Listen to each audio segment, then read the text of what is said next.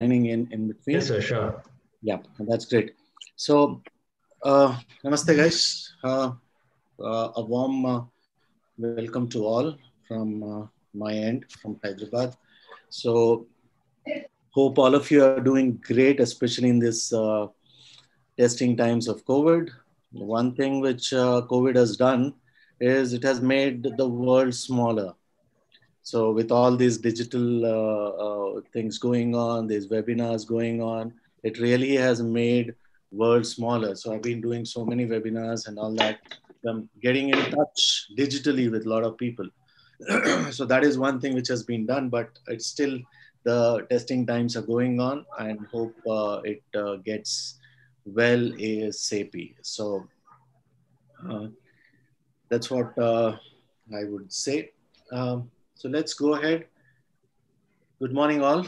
Thank you very much for the Malabar branch to invite me to, uh, in fact, tell that to simplify certain things of daily dentistry. So, my most of the talks, as I said, is as I want to say, is mostly to simplify daily dentistry because daily dentistry I feel is complicated. So, my lectures have mainly focused on how we simplify things, day to day dentistry procedures, day to day things. So, because what simplification does, it removes a lot of clutter. It removes a lot of confusion which is there. So, most of my lectures are called as let's keep it simple and smart. So, innovations in effortless dentistry. So I mainly focus on a lot of innovations which have come up for doing effortless dentistry. I don't say that there's no efforts in dentistry. There's a lot of effort in dentistry, but how we can make it stress free, how we can make it simple, how we can make it easy is what my lectures and workshops talks about. So we all know that dentistry has become fast paced and newer paradigm shifts have been occurring day in and day out. For many of us, we have been focusing more on giving best of the aesthetics because we do. There are two types of dentistry we all do. One is want based, another is need based. Want based is when the patient comes up with a lot of problem or pain or anything. We do those want based dentistry where patients really wants the treatment is. And next is the need based. Need based is basically on a patient needs, like he really wants it to look beautiful or look for replacement of teeth and all that. It's not necessary, but it is, he needs it to make himself look better. So most of the focus, so we are also called as smile designers. So most of our focus is on aesthetics, and also aesthetics is provided by a lot of these indirect processes. So we have a perception that indirect processes is better and long lasting and is less technique sensitive. As they are made in lab, we just have to do a preparation, we just have to make an impression, send it, all aesthetic and everything is taken care by the lab by doing layering, etc., whatever they do in their labs. They bring out the best aesthetic processes and give it to us, and we provide them the aesthetics. Of course, we do plan the treatment out, and that's the major part. We plan the treatment out. If it is FMR, we plan it accordingly, everything. But to provide an aesthetic build-up, we depend on labs. So we feel that it's more technique sensitive. But here we fail to realize that success of giving a proper and long lasting indirect restoration depends on a lot of factors. And one of the major factors is the cementation of indirect restorations.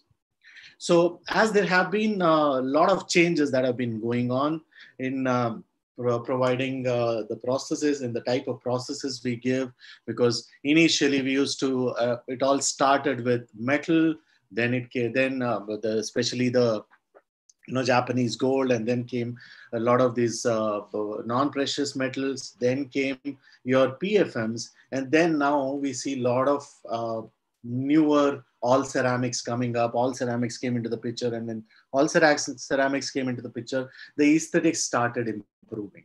So because we have so many types of processes, we need to understand that it is very much necessary to understand the luting scenario for each substrate, because every substrate has a different luting protocols. So we need to understand, as there is a change in the substrate and the clinical scenario, there is also a change of type of luting we generally use or generally we give. So it all depends upon that even.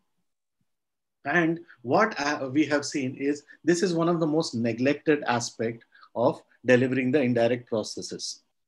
That is, which luting cement to be used, or whether we need to bond, or whether we need to just cement it or lute it. That is one of the confusing aspect of the providing an indirect processes. And why it is neglected, it is all credit goes to GC, because it has got, it came up with something called as a gold label type 1 or a glass ionomer type 1, which was there, which became the mainstay of cementation. And people never thought of anything else. It was so user friendly, so forgiving, that we never bothered what are we doing with our preparation, how we became a bit careless, because we knew that glass enema is going to take care. So all credit goes to that. But the thing is, today we need to clear some air about the new luting systems, why these new luting systems were introduced, what are the various protocols, how to go about, how to decide whether I need to use a regular cementation process or I need to use a bonding cementation. So my topic for today is when to cement and when to bond, where we're going to demystify the mystery behind the cementation and bonded luting.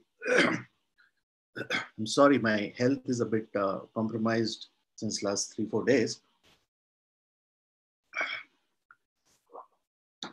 So as I said, that we're going to demystify the things. So in order to demystify, so in order to understand when we have to lute and when we have to bond, there are the concept of is when to cement and when to bond depends on knowledge of 3 C's. The first C is clinical indications. That means we want to give it an anterior. What type of clinical condition are we going to treat? Are we going to take? Are we doing? Whether we are giving an anterior restoration or we are giving a posterior restoration, whether we are just focusing on the strength or strength, we need to give, we need to provide a lot of strength or strong material, especially for the functional aspect, especially in the posterior region, or we are focusing on aesthetics. So what kind of preparation it shall be, depending upon the clinical scenario. This is one of the major aspect of deciding whether to cement or whether to bond. So a clinical indication or a clinical scenario helps us to decide upon bonding and cementation. Second thing is the ceramic. That is either the processes or the material you're going to use. Processes, suppose if you're giving a veneer, if you're giving a inlay, or what substrate are you going to use, whether you're going to use a zirconia, whether you're going to use just a PFM, whether you're going to use the lithium disilicate. So all this thing again decides your when to cement and when to bond. Last but not the least is the cement. So depending upon all these things, we have to decide upon the cement. I will call even the adhesive luting materials as cement. So because cementation is basically to use a material to create that adhesion between the processes and the tooth. So this is going to decide which cement to use. So these 3 C's are the main important things. So I can say the concept behind the knowledge of when to cement and when to bond. So before we go ahead, I'll just go a brief upon what are the ceramics. So first thing, I'm not going to talk about clinical scenario. I'll go to the clinical scenario at the end. First, I'll be talking about the ceramics or the processes which we are going to use and how do we decide upon which which material is to be bonded and which material is to be luted. So we have seen that in last many years, the processes have undergone a paradigm shift, as I was telling in the previous slides even, that first we used to give metal crowns, then we came up with PFMs. Now the major things are all ceramics. So metal and PFMs were greatly cemented. We could use the typical or conventional glass ionomers or polycarboxylate, anything to lute metal or PFM crowns. They are successful in that. But the major issues which started coming, which started confusing, and which started the failures, I can say bonding failures in the indirect processes, was because of all ceramics. So we're going to mainly focus on all ceramics today. So how? Because there is where we need to decide whether we need to bond or cement. So when we are focusing on all ceramics, let me go into a brief clinical classification of all ceramics. So there is huge classification as per textbooks. There are a lot of classifications which have been provided, but clinically, I'm going to the classification which is more focused clinically is this classification, which is based upon the amount of silica, or which is depending based upon the presence of silica in the all ceramics. So it can be classified into two things. One is glass ceramics or a silica-based ceramics. Another is non-silica-based ceramics or polycrystalline ceramics. So in silica-based ceramics, we generally see this feldspathic ceramics, which is traditional, which is high in glass content, but very low in flexural strength. Basically, the flexural strength is somewhere between 71 to 251 megapascals, which is generally seen. 71 megapascals is seen in feldspathic. Feldspathic ceramics is used to layer over the ceramic coping or the metal coping, etc. So this is the ceramic which is used. It is always seen that feldspathic ceramics needs a base in order to gain a strength. So that's the reason a coping is given beneath the feldspathic ceramic, over which a layering of feldspathic ceramic is done. This is the traditional ones. Then, because the flexural strength was very less, so they came up. They are very good in, because they are glass-based, silica-based, they are very good in aesthetics. So then came a reinforced glass ceramics, which were used where certain minerals were used to reinforce these ceramics in order to gain a good flexural strength. So for the first one in that was Lewisite in reinforced ceramics, like you have Empress 1, Initial, RF, etc., where 45% of Lewisite minerals were added into it, where it increased the strength of the material as well as a little bit of aesthetics. Then came another material which is very common nowadays, very famous nowadays, and I think almost whoever are doing all ceramics are using this. That is lithium disilicate reinforced ceramics, where they started using lithium disilicate around 60 to 70%, and the strength increased, but the aesthetics also increased. The lithium disilicate has a lesser strength than the Lewisite reinforced ones, but the strength is comparatively, again, they are all very thin restorations. They need support. So always keep in mind that all the silica-based ceramics need a support, either as a coping or as a tooth structure for it to gain strength. So they need a support behind that. Then the next one, which is commonly used nowadays, is the polycrystalline ceramics, that is the zirconia.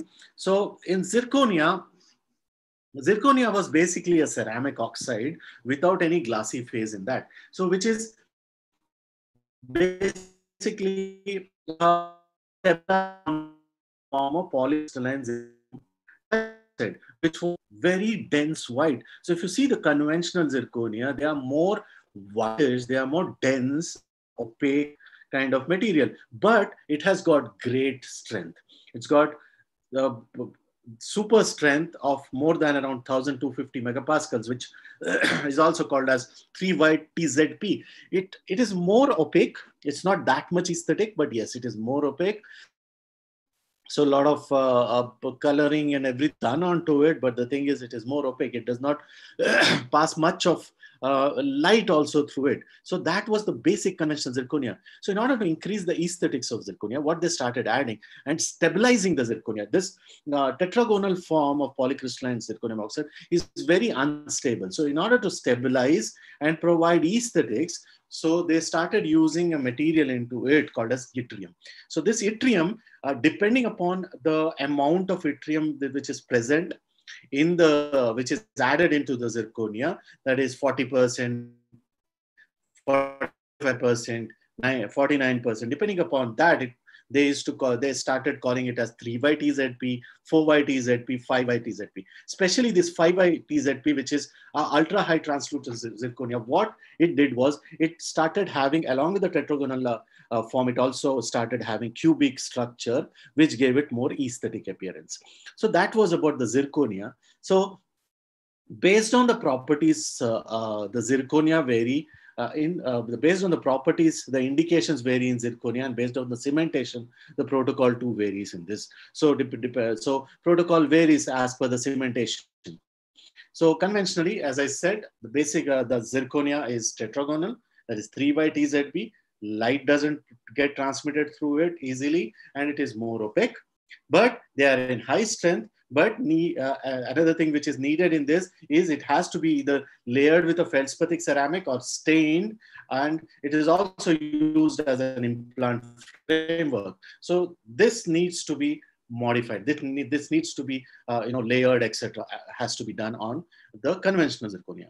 Now, if you go to the newer zirconias where the yttrium percent is higher, they are more translucent, they are more aesthetics, but the strength a little bit decreases. So this is about the various ceramics which we use in our day-to-day dentistry. So let's see which one has to be cemented and which one has to be bonded. So before going into this, so let's understand where you by yourself with this slide will understand where the cementation has to be done and where the luted bonding has to be done. So let's understand. So this LICI, that is glass ceramics, towards the glass ceramics, whether it is lithium disilicate, lucite reinforced, or feldspathic ceramics, they are more towards aesthetics, and zirconia is more towards strength. So aesthetics and strength are the main things which we generally try to achieve with indirect processes. For aesthetics, we use mostly the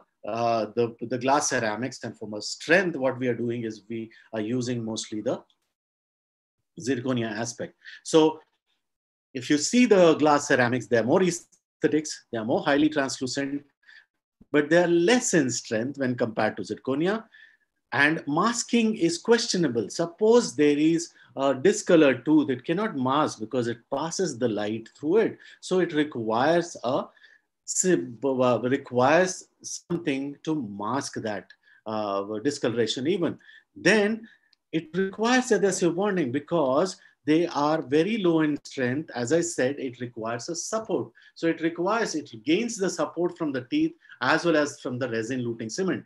And they are all single units, and the preparations, if you see, they are all non-retentive preparations. So all the glass ceramics, they require adhesive bonding. We'll go to the chemical aspect also, why they require adhesive bonding. But if you see the glass ceramics, they require adhesive bonding. So these glass ionomers and the glass ionomers are all opaque. So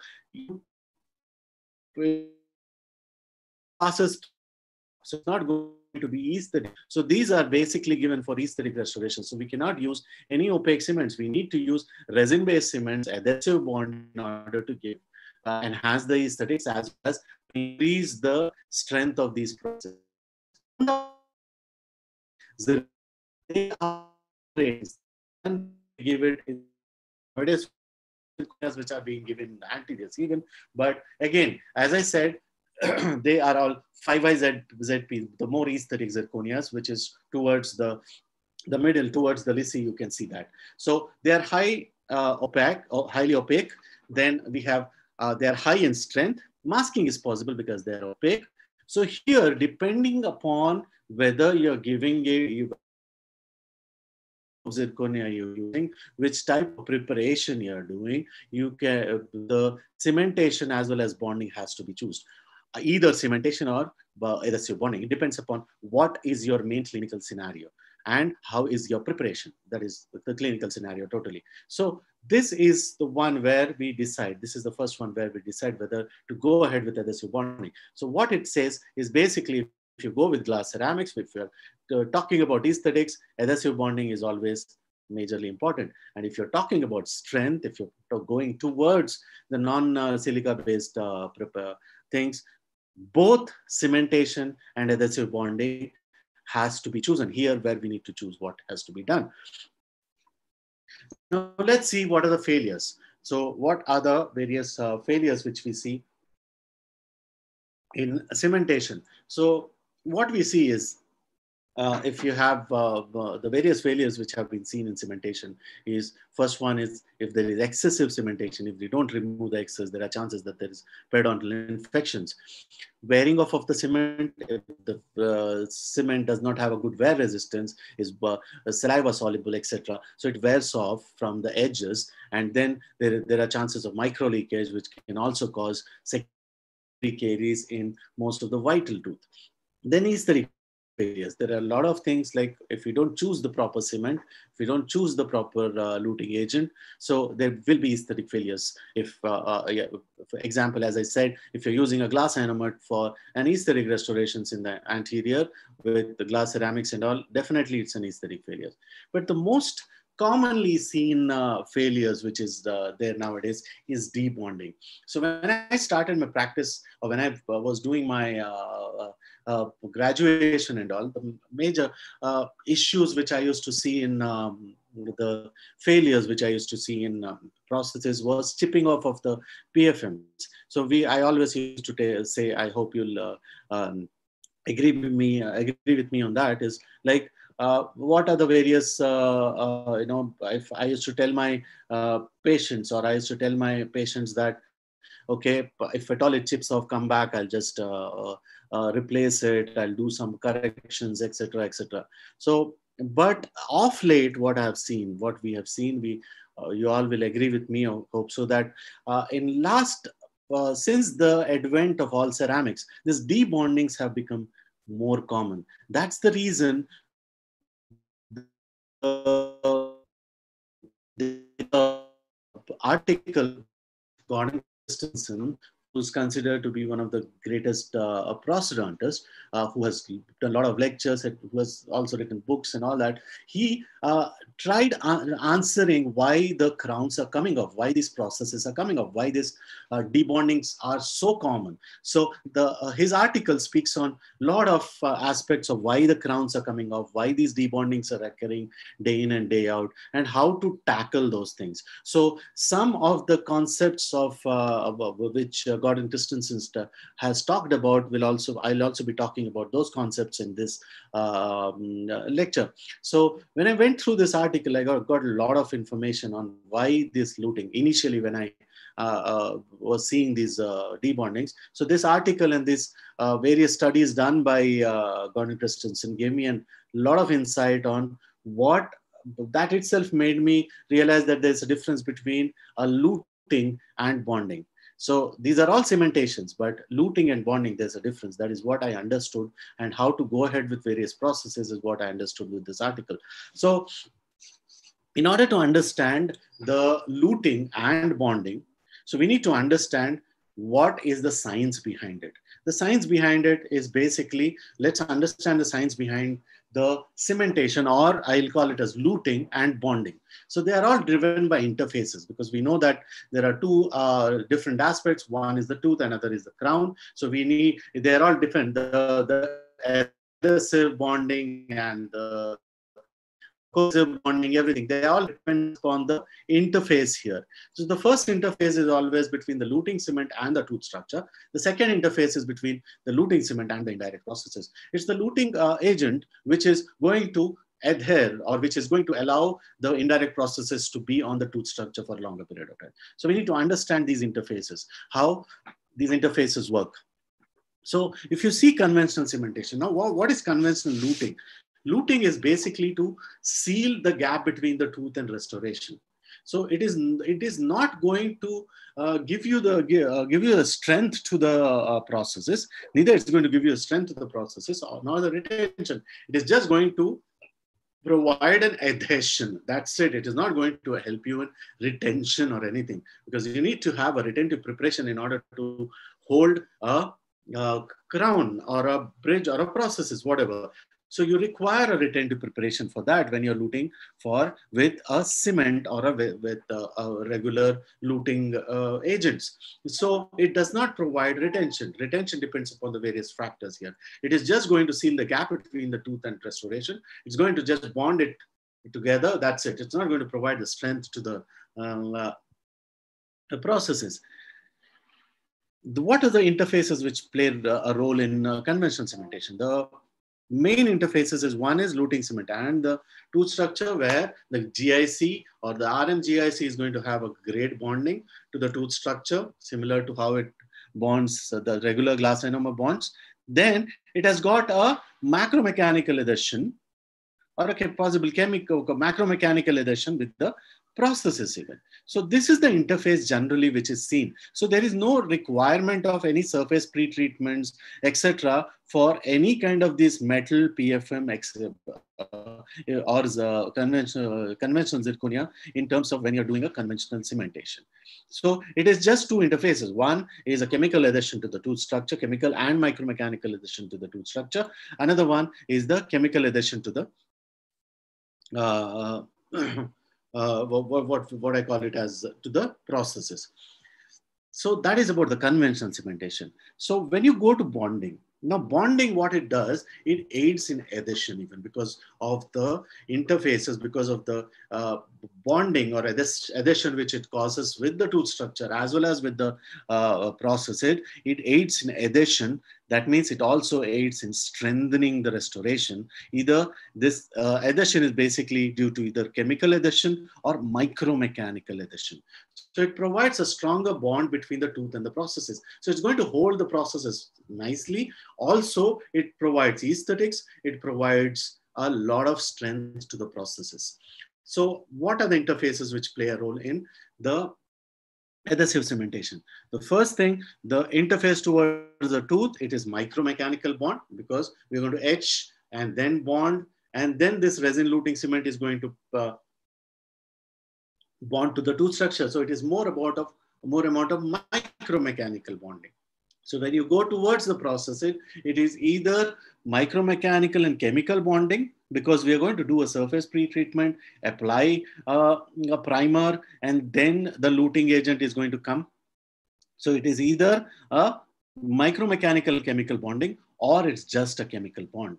So this is the difference. This is the basic science behind the bonding and luting. So if you understand what are the major things in bonding and luting, what are the major, you can say, properties of bonding and luting. So if you see conventional cementation, it is low in technique sensitivity. So that means if you're doing a regular cementation with the glass enameled or RMGIC, you don't have to worry the technique, because it's moisture friendly, it's user friendly, it's most forgiving. So there's no technique sensitivity. You just have to dry the surface, place the glass enamel, and just keep it. Bond strength is also low, but because of the retentive factors. So a lot of time we say, we confuse ourselves that, oh, when I used to give PFMs, you know, it was very difficult for me to take it out. Yes, it was very difficult for us to take it out for if at all any failure occurs. The bond strength, that is all depends upon the retentive preparation we used to do. That is also a major factor here why the crown or bridges never used to come out. Second thing, when we used to take it out also, you'll not see the cement on the crown aspect. The cement is all used to be on the tooth aspect. That means the bonding towards the tooth surface of the glass enamels are good, but bonding towards the tooth, the processes was not that great. So it all depends upon various retentive factors. So the bond strength was not that great. So but on the contrary, if you see the adhesive cementation, that is your bonding, it is very high technique sensitive because we need to have isolation, etc. Bond strength is excellent. You need a lot of moisture control, which was not required with conventional cementation. And if you see the mechanical properties of adhesive cementations are much better when compared to conventional cementations. Yes, so we need to understand, again, the mechanical properties can be much better if you use a proper protocol. So that protocol we are going to talk about today also. So let's see a brief about these ceramics and cementation methods. So when to cement? Cementation is typically for allowing the mechanical retention. So if there is a retentive preparation, when isolation is not possible, when moderate aesthetics is required, when patients with special needs are there, you are going to use a cement. You are going to lute your processes, that is your by using a glass enamel like Fuji 1 or a gold label 1, or a resin modified glass enamel like Fuji Plus or Fuji Sem. So, but in terms of bonding is done when the preparation is non-retentive. I'll let you know what retentive and non-retentive preparations are. If the preparation is not retentive, like for example, inlays, your veneers, etc., where the preparation is non-retentive, you're going to choose a bonding. Where isolation is possible, you're going to choose bonding. Where high aesthetics is required, you're going to choose bonding. So there are two options. One is a self-adhesive resin cement, another is an adhesive resin cement. So as I said, so what is retentive preparation and what is non-retentive preparations? Now, non-retentive preparations generally require bonded luting. So you always think if your preparation is non-retentive, if your prosthesis, which is a passive fit prosthesis, is very passive fit prosthesis, choose bonding. So that means your preparation is non-retentive. When there is a short clinical crown that is lesser than 3 mm and there is a taper of more than 5 degrees, it's a non-retentive preparation. So that, and also this is about the 360 degrees preparation. Even if there is partial preparation like onlays, inlays, veneers, tabletops, endocrowns, etc. These are all partial preparations. There, it is all passive fit. So there also, you are supposed to, they are all non-retentive preparations. You are supposed to use bonded luting. So this is about the preparations. So let's come to the clinical indications. So clinical indications here, basically, as I said, I'll be talking about the next C, that is the clinical indications. So clinical indications depends upon three things. What is the type of processes you're going to give? What are your aesthetic requirements and what is the substrate you're going to use? So these three questions are going to allow you to understand whether I should cement or whether I should bond. So if you see the prosthesis, if they are partial processes like veneers, inlays, onlays, endocrowns, tabletops, all these things, they are partially covered. They're less retentive. They're low in strength. So the golden rule, when there is less retention and when there is low in strength processes, it's always better to use a bonded luting. And third criteria is high on aesthetics. So less retentive, low in strength, high on aesthetics, always use a adhesive cementation or a bonded luting cementation, bonded luting or a bonded cementation, because these are the main three criteria.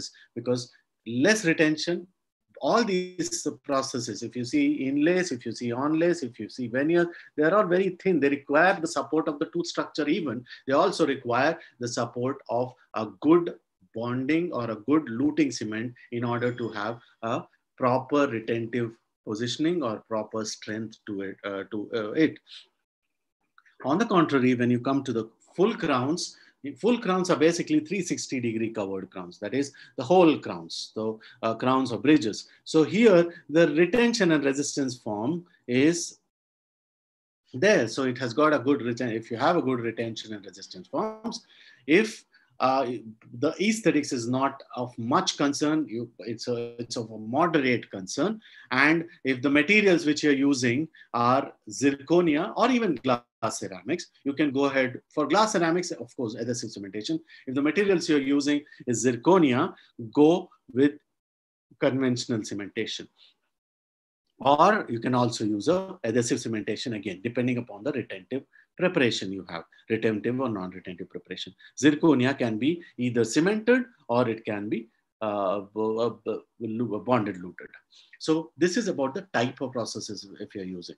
Then if you go to the aesthetic requirement, if you're looking for aesthetics, forget everything. It is only adhesive cementation, nothing other than that. Then depending upon what substrate using. If you're using a glass ceramic, nothing other than adhesive cementation will work. So adhesive cementation is the one which is going to be used for glass ceramics. Then you cannot use a conventional cementation of the glass ionomers, etc., because they'll not form a bond with the tooth structure here. So then if you're using a zirconia, use either conventional and adhesive. Again, depends upon the factors, a lot of factors, that is retentive factors and all that factors here. So these are the clinical indications. These are the three questions. These are the three scenarios where you're going to use. If you understand that, you will understand. So less retentive, high on aesthetics, low in strength, adhesive cementation. If it is full 360-degree ground, whether it will be metal or PFM or anything, you can, or zirconia, retentive preparation, you can go ahead with cementation, the conventional cementation, or adhesive cementation if it is all ceramics. So what are the various options available for your cement and bond? So the options available for cementation, that is your luting, is you have glass ionomer luting and RMGIC luting. What all you can lute with that is non-precious metal processes, metal ceramic processes, zirconia with retentive preparation. So all these processes you can cement. If you're looking into bonding, you have two options. One is self-adhesive resin, another is adhesive resin. So in glass ceramics, so if you see glass ceramics, so what are the processes you can bonded lute is glass ceramics, that is lithium disilicate, feldspathic ceramics, and lucite reinforced ceramics, and zirconia with non-retentive preparation. So these helps us to understand which needs to be bonded and which needs to be cemented. Again, the criteria depends upon the various factors which I said, depending upon the retention, aesthetics, and the strength. What are the various cementation, conventional cements which are available? They are zinc phosphate. It used to be the first luting cement, as we had read that it is still being used in a lot of implant luting. So zinc phosphate is being still used in implant luting. Then we have zinc for polycarboxylate, which used to be previously used for as a conventional cement. But when the glass ionomer cements came, that is Fuji 1 and Gold Label 1, it totally replaced all these things. Still, a lot of people prefer zinc phosphate for luting over the implants. Then you have resin modified glass ionomers like Fuji SEM. So where do these glass ionomers or a Fuji 1 or Gold Label 1 can fit in these clinical scenarios as we discussed in the 3 C's? If the process is full crown and bridges, if the, if the substrate is metal or PFMs and occasionally zirconia, clinical scenario, retentive preparation and moisture friendly.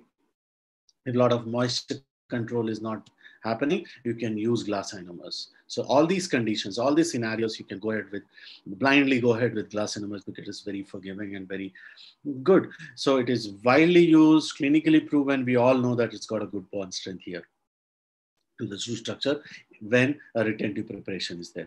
So when you go to Fuji SEM or resin modified glass ionomers, again, the process is where you're going to use this is full crown and bridges. The substrates which you can use this is metal, PFMs, and conventional zirconia, as I was talking about. The conventional zirconia, which can be used as a coping, which is basically used as a coping or a regular crown also. Then clinical scenario, retentive preparation, moisture friendliness is required. The USP of this is it has got both micromechanical adhesion in terms of resin as well as chemical adhesion in terms of glass ionomer. So low film thickness, a fluoride release, and better wear resistance is there with this. So you can use in metal PFMs as well as in conventional zirconias. right? So this was about the conventional cementation. So let's talk about the confusing aspect, the major confusing aspect, which is resin cements where a proper protocol is required. For conventional cementation, you don't require any great protocols. What you need to do is damp dry your tooth before cementation, because you're using glass enamel or RMGIC. You should never dry desiccate your tooth. Damp dry. If you want to use a conditioner, you can use a conditioner. Then uh, just dry and clean up your PFM or zirconia. Use a glass enema, mix the glass enema, place it onto the tooth, and it will become get bonded. That's it. That's a simple protocol we all know for the conventional cementation. But the major protocol differences come in resin cements. So depending upon the various processes we are going to use, depending upon the various substrates we are going to use, basically there are different protocols which needs to be understood, which has made the debondings more common with resin cements. So let's understand what these resin cements and the protocols are. So if you see, resin cements clinically can be classified as self-adhesives, adhesive resin cements, and an aesthetic adhesive resin cements. So aesthetic adhesive resin cements are basically used for the veneers and all aesthetic purpose. Adhesive resin cements are used for a little bit of aesthetics, but also for a lot of other processes like metal, also for your posts, for your endocrowns, for tabletops, for onlays, etc. So the posterior onlays there and all, where aesthetics is not a great thing, but aesthetics is required. But you can use adhesive resins in that way. So if you see the bond strength for self-adhesives, the bond strength is low to medium. And for adhesive resins and aesthetic adhesive resins, the bond strengths are better.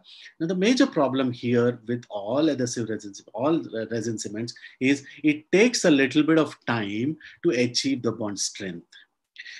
It is not like glass enemas that it goes and chemically bonds and achieves a great bond strength. It takes a little bit of time for it to achieve a bond strength towards the intagliar surface of the processes as well as towards the tooth surface. So that is the major reason why bonding failures occurs. So if you see an article which was there in a survey, basically, which was done in Dental Advisor in May 2016, it was seen that there is a dip in the use of self-adhesive resins because it takes a lot of time to achieve the bond strength. It takes a lot of time. It takes almost half an hour to 1 hour to achieve a good bond strength.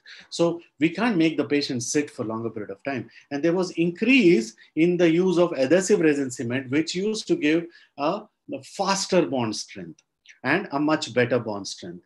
So that was seen. So self-adhesive resin cement went on a bit low. But again, I said everything depends upon the preparation even. So now let's understand the major mystery or major thing with the protocol, which really confuses a lot of us, because when I did my first all ceramic processes, it was basically a pressable ceramic of lithium disilicate, a glass ceramic, as well as the lucid Empress 1, that is lucite reinforced glass ceramics. So at that time, zirconias were not there. So the protocol which was given at that time was the protocol for all ceramics. So slow and steady, the zirconias came into picture. And we saw, even I did that mistake, is I used the same protocol for zirconia even. So where I started seeing the problems occurring. So we need to understand what these protocols are, where to use these protocols and how to use protocols, and what are the things we should keep in mind clinically when we are doing a bonded luting. So the protocol has 4 steps. The resin luting protocols have 4 steps. First one, that means there are 2 surfaces, right? As I said, there are 2 interfaces. One interface is the intagliar surface of the processes. Second interface is the tooth. So we need to do the treatment of both. So first 2 steps are for the prosthesis. So you need to surface pre-treat a prosthesis, whether let it be a glass ceramic, let it be a zirconia. You need to surface pre-treat that. So how do we do it? We'll see it in the further slides. Then after we surface pre-treat, we need to apply a primer onto it so that the resin luting cement bonds with that primer, similar to how it bonds with the bonding agent and the tooth structure in the onto the tooth structure. So on the tooth aspect, you need to do etching and bonding because it's a resin, it's a composite. So we need to have those bonding protocols. Either you can go ahead with a total etch technique or a self-etch technique or a selective etch technique. The best technique nowadays, because most of the things which we are doing is on the vital tooth, especially these aesthetic ones. So we need to understand that the selective etch technique helps us. I'll let you know what selective etch technique. And the last step is luting. So lute the processes and just place it onto the tooth and light cure it. So this is the basic protocol. So let's understand what is the difference in surface pre-treatments in various processes, various substrates. What is the difference of priming in various processes? Bonding is the same for the tooth structure. So in order to understand, we should understand what is the interface each type of these ceramics will form with the resin luting cement. In adhesive cementation, if you're using a glass ceramics, whether it is Empress 1 or initial LRF or initial LISI, that is lithium disilicate, or Emax or anything, the glass ceramics, we need to use. So towards the tooth structure, it's micromechanical bonding, that is your etching and bonding. We need to etch the tooth and bond the tooth. On the other aspect, that is the intaglio surface of the tooth, first you need to etch the surface. The glass ceramics needs to be etched, and it has to be etched with hydrofluoric acid. So it needs to be etched with hydrofluoric acid. Then you apply a primer. Then you apply a bonding agent. So 8th generation bonding agent, or also a silane is more than enough. If you have a silane, it's more than enough. So you just apply that. No need to cure. Let it dry. Then use a resin luting cement. So towards the intaglio surface, you are supposed to etch and use a silane. So silane coupling agent for the bonding. So in silane coupling agent, there are two groups. One is a vinyl group, another one is the silano group. The vinyl group is going to bond with the glass ceramics, and silano group is going to bond with the resin luting cements. And these two is going to give you a proper adhesion. So this is how the glass ceramics have to be surface treated and primed. When you go to the zirconia, because it's a non-glass, it's a non-silica based ceramic, or it does not have any glassy phase or anything. So they cannot be etched with hydrofluoric acid or any other acid. They need to be sandblasted, and you cannot use a silane because silane is basically for glass ceramics. So what you need to use here is an MDP primer, a zirconia primer. So you need to use a zirconia primer, which is going to have a chemical bond with resin luting cement. Towards the tooth structure, it's the same thing, micromechanical bonding. Now, what happens? So if you see a gist of what needs to be done as a surface pre-treatment protocol, the silica-based glass ceramics, they need to be etched. The intaglio surface needs to be etched with hydrofluoric acid for 20 seconds, and then apply a silane coupling agent. Where in case of zirconia, if you're using a resin luting cement, if you're doing an adhesive bonding, you need to sandblast it comes sandblasted. Now, I've written something called a street with Ivo clean.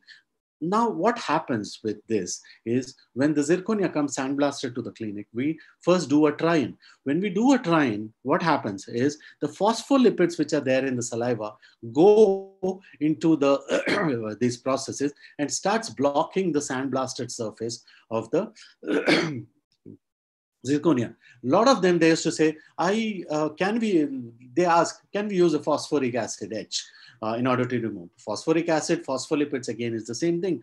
Hydrofluoric acid, no, you cannot use hydrofluoric acid. It will not remove. If you, any acid treatment will not remove these phospholipids from the zirconia. Either it has to be re-sandblasted. If you have a chairside sandblaster, that's great. Or you can treat it with an Ivoclar product called as IvoClean, because which is a zirconia abundance solution. You just apply that and clean it off. It removes the phospholipids. Or the easiest procedure is, you have a zirconia primer, apply a zirconia primer to the intaglio surface of your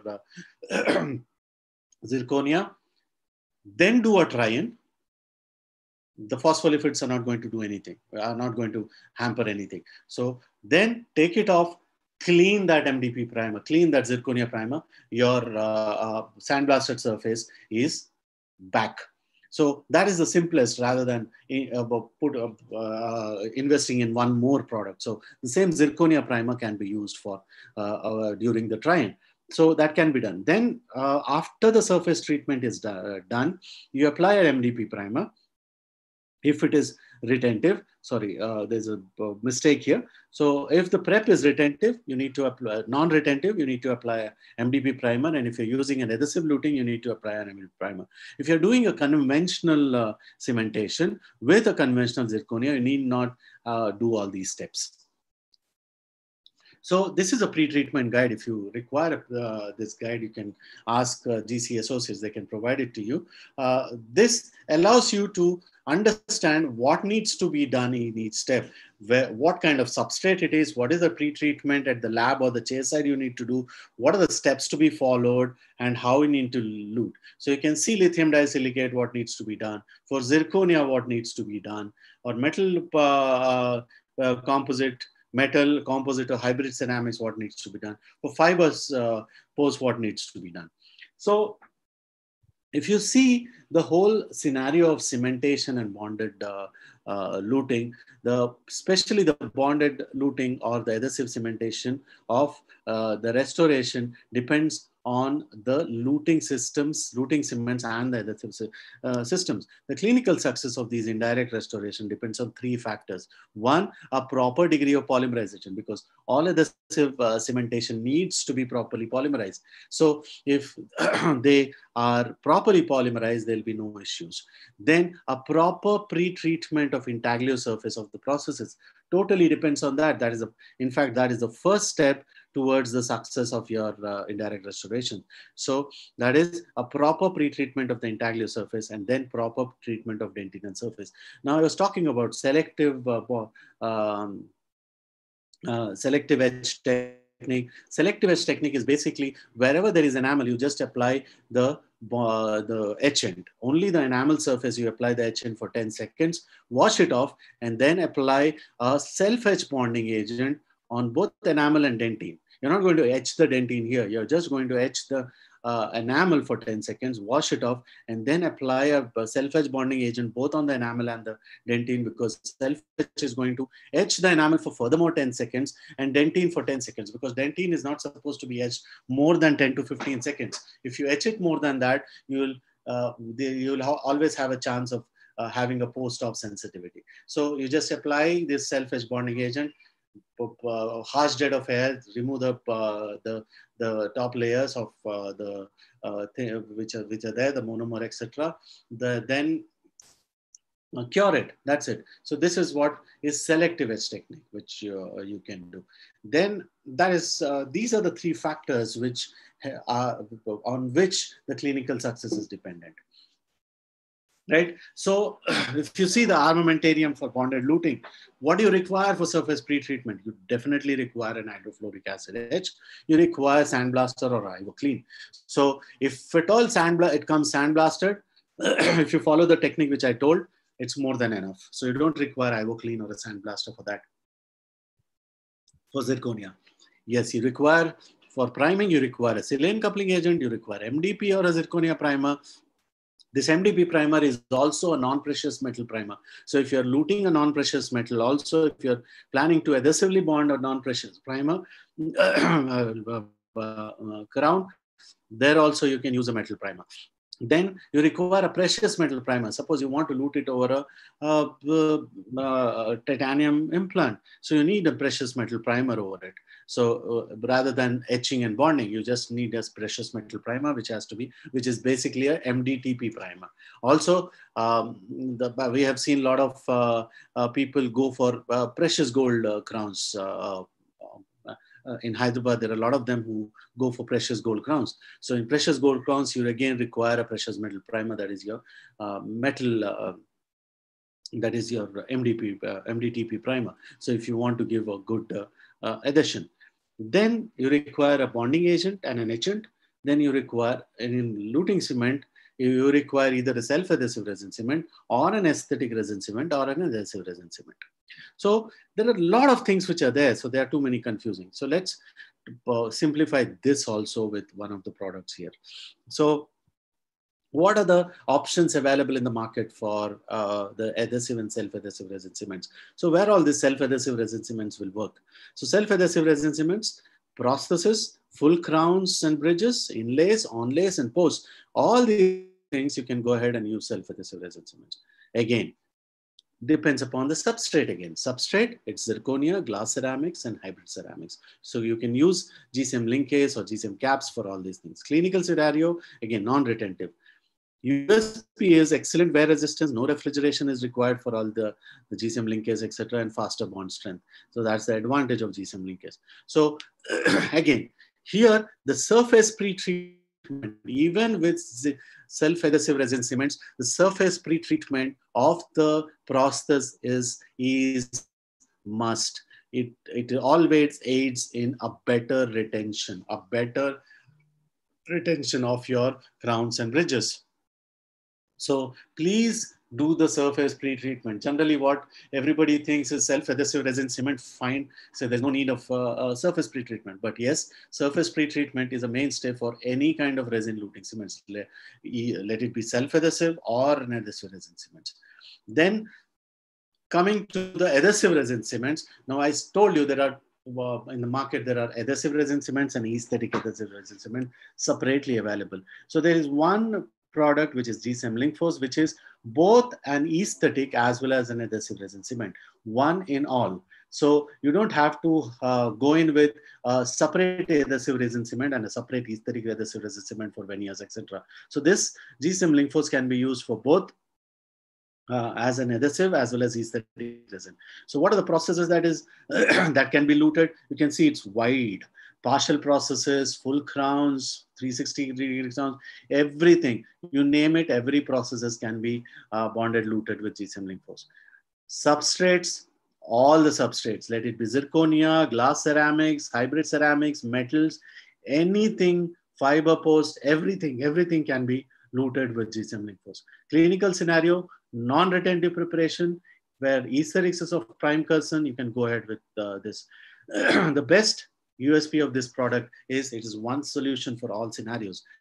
It decreases your inventory because it has got a primer called as G multi primer, which is a combination of silane, zirconia primer, and a non-precious metal primer. That is MDP primer, MDTP. So everything in a single bottle. So you don't have to have a separate silane, a separate zirconia primer, nothing. You just have one primer for everything, for all type of processes. Then it has got an 8th generation bonding agent, which is having around 3 microns of film thickness, and which is very useful when you're luting a veneer, because the thickness of the film thickness of your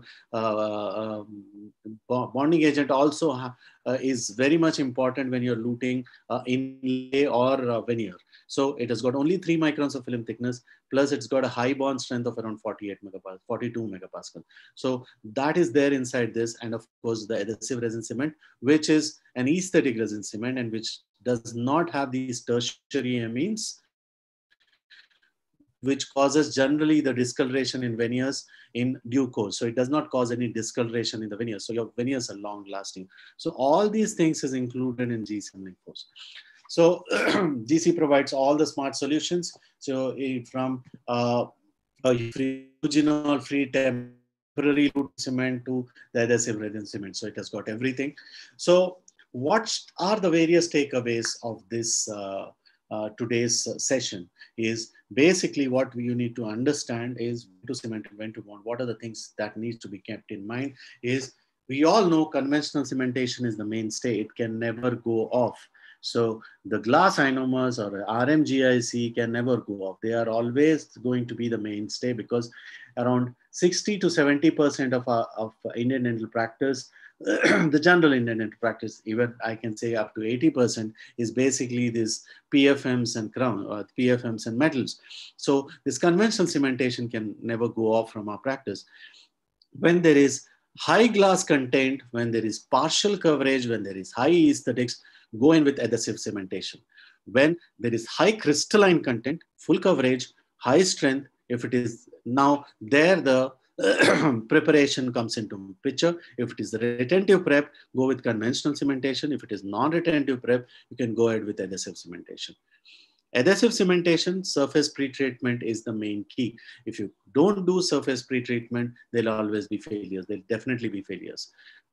Last but not the least is when in doubt, if you are having a doubt that this is going to come off or it's going to have an issue of debondings, always go with adhesive cementation, because if you follow a proper protocol with adhesive cementation, you'll have a long-lasting retentive restoration. So nothing to worry about the debondings, etc. So when in doubt, always go ahead with adhesive cementation. So that's it for today. That's it. Thank you very much for the session. The session I'll open up for the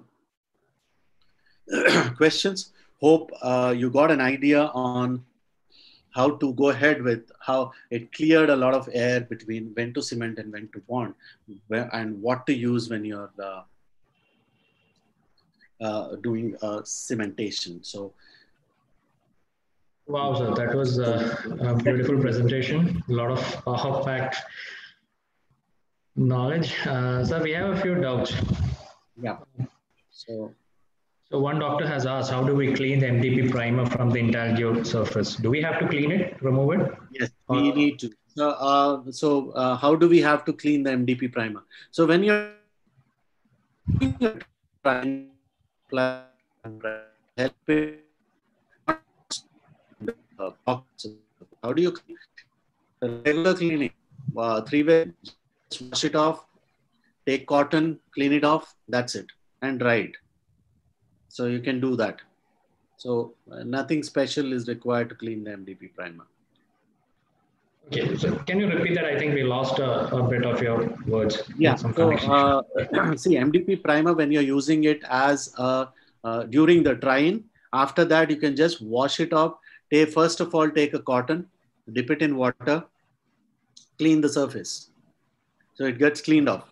Or you can also use a 3-way syringe. But because nowadays we are not preferring these aerosol procedures and all aerosol things. So what you can do is just dip some cotton in water, clean it off, and then dry it. That's it. Then apply the MDP primer fresh for luting. So another doctor has asked the difference between self-adhesive and self-etch adhesive.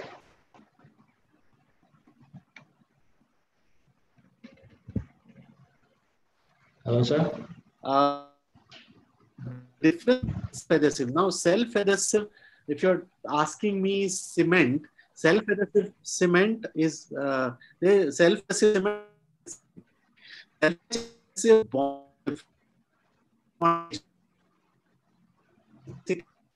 where you don't bonding surface. Am I audible? No, sir. I think there was some connection issues. Give me a second. I'll just give me a second. Definitely, sir. Yes, I'll refresh my. Now it's okay. Now it's Am I audible now? Yes, sir. Yeah. So self-adhesive and self-etch adhesive. Now, self-adhesive cement is a cement where you don't require etching and bonding onto the tooth surface. That step is not required. Now, self-etch adhesive is a self-etch adhesive bonding agent, which is like the bonding agents which we have, Premium, like G I think. premium, Yeah. all the second generation and fifth generation bonding agents. So that is self-etch adhesive. Yes, sir. So one question, sir, I have from my side. In all the YouTube and Endoaveli and all those photos that the doctors put, we have seen people sandblast the enamel surface, not sandblast, at least to remove the biofilms, prophy. Yeah. Is that necessary? Does it ensure better? And how do you distinguish that biofilms?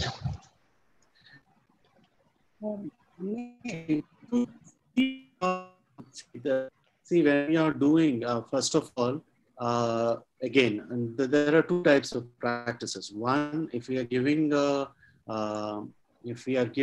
crown, a temporary crown, right? If you are giving a temporary crown, you need to clean up the surface, right? After removing the temporary crown, if you're giving a permanent crown, when you're giving a long-lasting crown, so you need to remove the surface, clean the surface with the eugenol-free cement, whatever is sticking over it. So for that, you can just do a prophy paste. Yes, of course, there are a lot of people, they say that we can remove, if they're not giving any temporary crowns, there is biofilms that is there.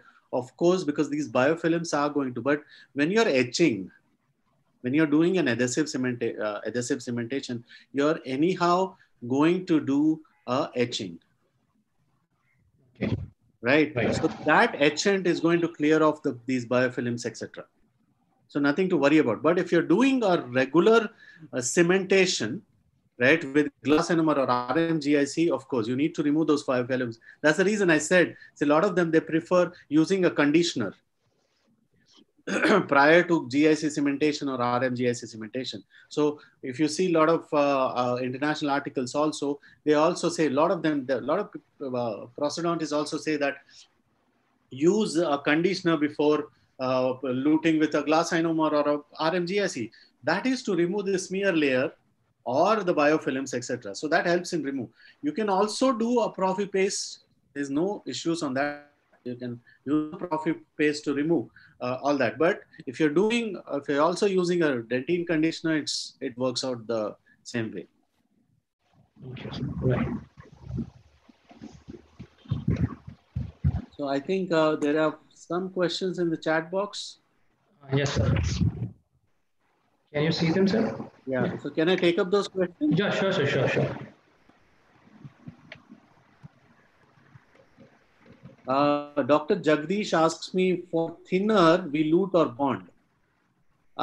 He means, I think, for thinner processes, we lute or bond. For thin processes, it's always better to bond. Can you play the slide 40 again? Okay. Slide 40. So you want me to play the slide 40? Just a sec. So this is the slide 40. So these are the various cements which GC has. I think it's about that. Right. Then somebody asked me, can we see the protocol you put up before cementation? Cementation again, Dr. Maria, can you just specify me cementation? I didn't understand. Like you're talking about the bond adhesive cementation, the protocol. I'll just put up that. So.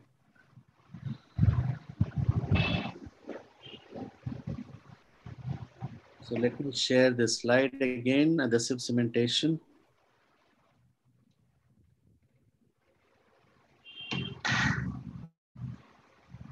This is basically silica taglio surface with hydrofluoric acid for 20 seconds, apply silane coupling agent, then go ahead with bonding, etching and bonding of the tooth surface, use adhesive cement, and then lute it.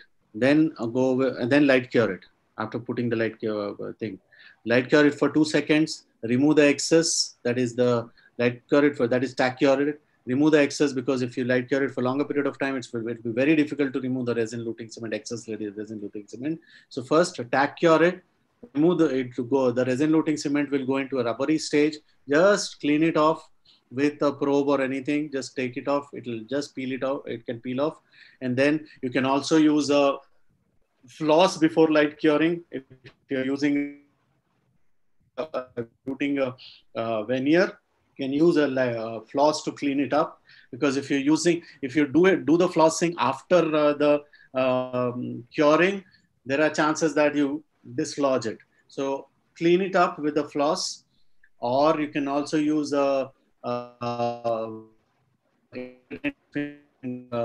strips for cleaning up of all those things.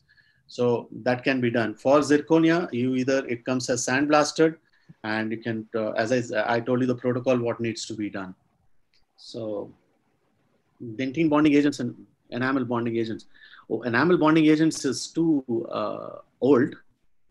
Bonding agents started as enamel bonding agents. Nowadays, it's all dentine bonding agents, which also have a good bond strength to the enamel, because of the presence of, especially because of the presence of MDTP in nowadays advanced 8th generation bonding agent. You have a good bonding to the enamel even.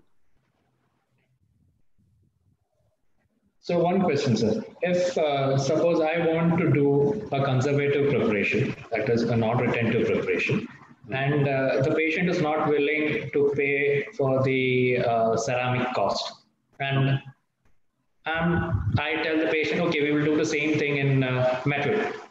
Okay. What cementation protocol would you suggest for metal? Non-retentive preparation, like conservative or non-retentive preparation. Hello? Yeah, suppose it's a posterior tooth, we are going to give an overlay. See, overlay and non-retentive. Metal overlay. Yeah, you need to go ahead with bonded luting. Yes, bonded. So, any special MDP metal primers? Go with RMGI. RMGIs, the regular customers will have a very, hello? Yeah, right. The regular glass enamelers, the film thickness is going to be more. But when you see RMGIC, the film thickness is 3 microns, especially the Fujisem and all, it's just 3 microns. So you can go ahead with RMGIC there, because aesthetics is not a main concern. Right, aesthetics is not a main concern. It's not a main concern. So you can go ahead, because the bond strength with the RMGIC is much better when you're doing an overlay with the metal or a PFM. Also, see, you can choose adhesive bond. Want more thing. So we lost you. Again, as I said, when you're in doubt, choose adhesive bonding. When you doubt that it might go off, RMGIC for an overlay, it works fine because of low film thickness.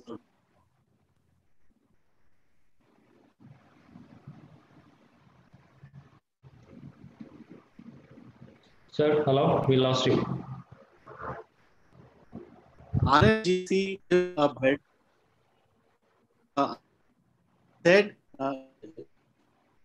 able to. No, sir, you're breaking up. We are just getting bits and pieces. You able to hear me? No, sir, no. We are getting only bits and pieces. Yeah, now I'm able to hear me? Yes. So basically what happens is, as you said, in resin modified glass enamelers like Fujisem, which has got least film thickness, works out for these metal onlays or PFM onlays. But the thing is, it is your decision. If you think, as I said, the last statement, when in doubt, go ahead with adhesive bonding. So when you think that, if you think that there is, because, GCM Link Force, if I say, it has got a metal primer even, a precious metal primer. So you just have to apply that precious metal primer onto the metal and then use the adhesive, because it's a dual cure cement, light curing. Through the metal, the light will not pass through. The thing is, through the edges, the light will pass through, and it's also a dual cure, so it will set within 3-4 minutes. So next, I think somebody asked me, can you give us a direct comparison of your observations on marginal leakage in cement-based and resin-based lutings? Generally, in resin-based lutings, there is not much of marginal leakage, marginal disintegration, because wear resistance of resin luting cements are much better when compared to the cementations. So wear resistance is much better. Again, resin modified glass enomers, wear resistance is better. So wherever there is resin used, the wear resistance is much better. So the marginal leakage is minimal that has been seen.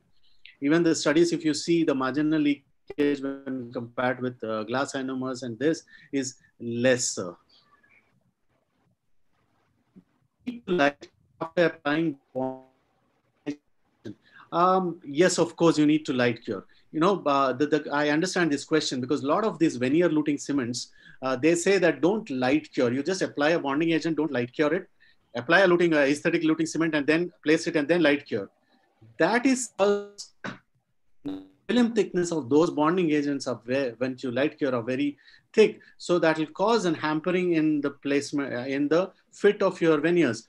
With G Premium bond, because it's got only 3 microns film thickness, you need to light cure the bonding agent if you're doing a veneer.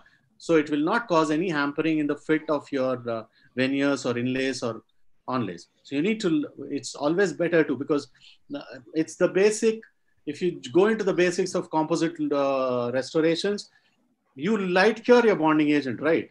Whenever you're doing composite restorations. So why not, why it is not advisable to light cure a bonding agent when you're doing a resin luting cement? Resin luting cement is also a type of composite itself.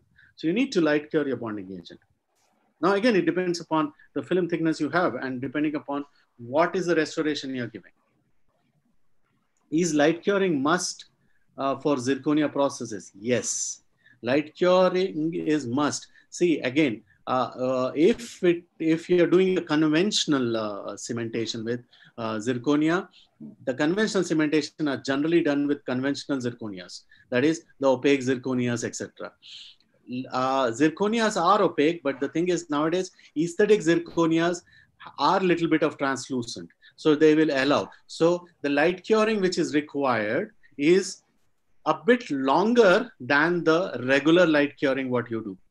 That means if your light cure has an intensity of 1200 megawatts per centimeter square, you cure it for 10 seconds. So, but for zirconia, you cure it for 20 to 30 seconds because the light has to pass through, the heat has to go through it. So you need to light cure it for a bit longer period of time when you're curing a zirconia. Okay. So any more questions? So we can take up.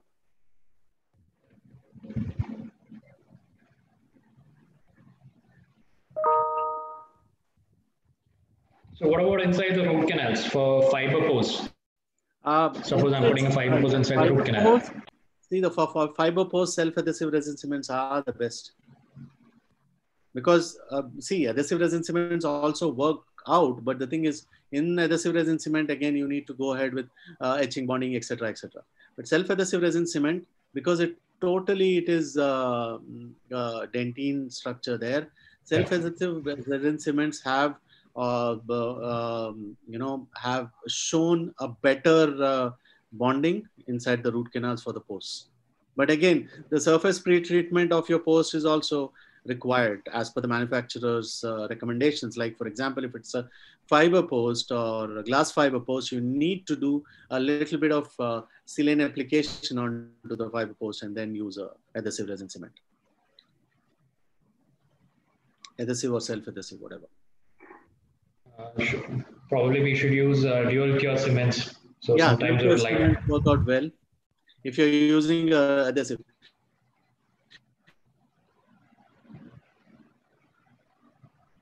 Self-adhesive, anything dual cure. Inside the post, you need to have a dual cure cement. The thing is, I'm talking about the bonding protocol inside the cement. So if you're using a self-adhesive resin cement, you don't need to etch and bond inside the post space.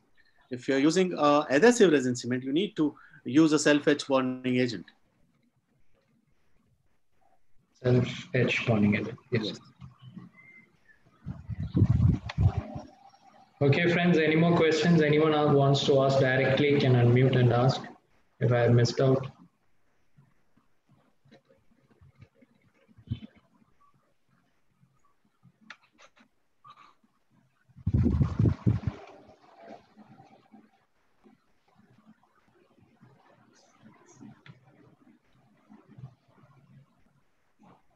You can reach out to the number which I had given on any of this if you have any further questions, I think.